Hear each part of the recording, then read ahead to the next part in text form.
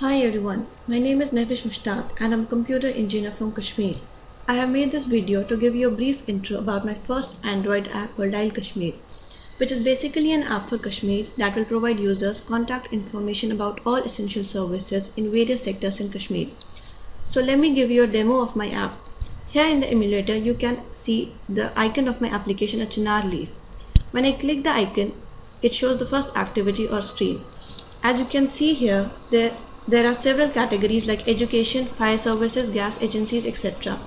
Suppose I click on education button, it takes me to next activity, the list view. Here you can see the list of various education departments.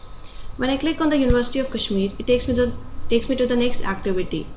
Here you can see the name of the item that was previously selected. Suppose I go back and select the Central University will be displayed here.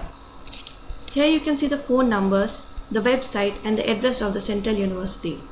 If I click on any phone number, it will take me directly to the phone application. Suppose I click back, here I come back to the activity.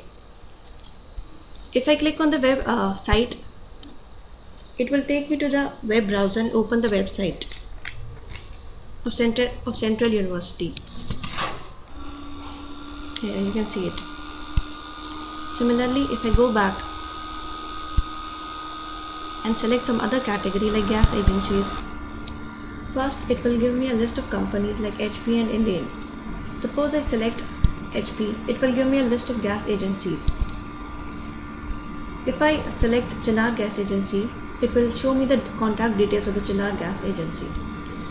If I click on menu in any of the screen, it will show me the menu option About DialKashmir. If I click on the About DialKashmir, it will take me to the About DialKashmir activity. Well, that's it about my app.